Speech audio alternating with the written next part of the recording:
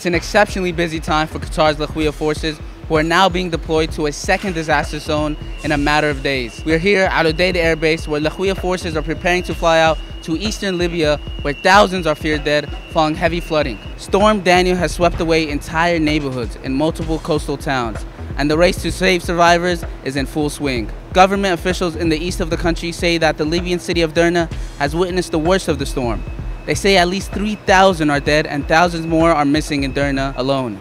With the magnitude of the disaster becoming more and more complicated, local officials have made it clear that they're in desperate need of aid and assistance. On Tuesday, the international recognized government in Tripoli appeared to set aside long-standing political differences to face the humanitarian disaster.